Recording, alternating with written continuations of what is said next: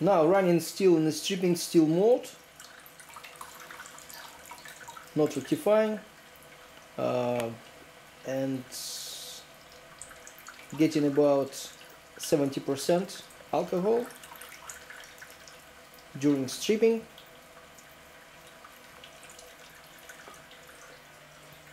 Reflux valve absolutely open, so we're just stripping on this steel instead of rectifying, and it's actually gives you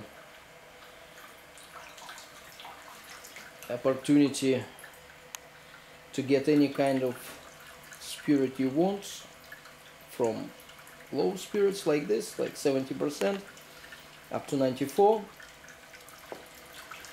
for different kind of drinks, whatever you need, moonshine or some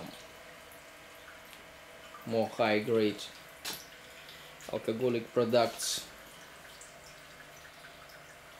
Water separated is in here into the bucket as well. It's all automatic, you don't need to do anything about that.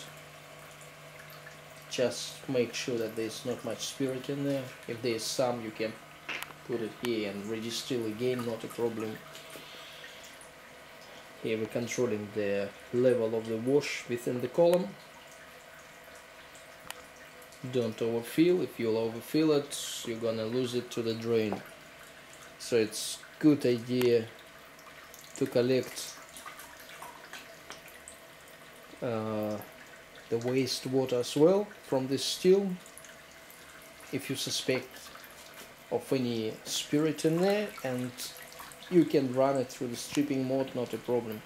Don't really need to control it, just be next to it, switch it on and forget, and it will recover whatever lost into the drain otherwise.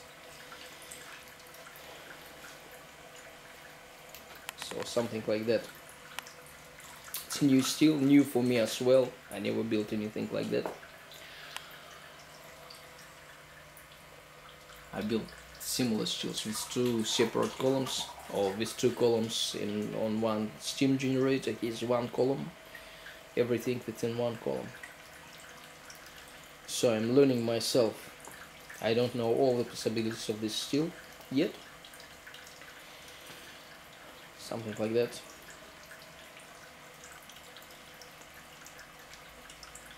Thank you.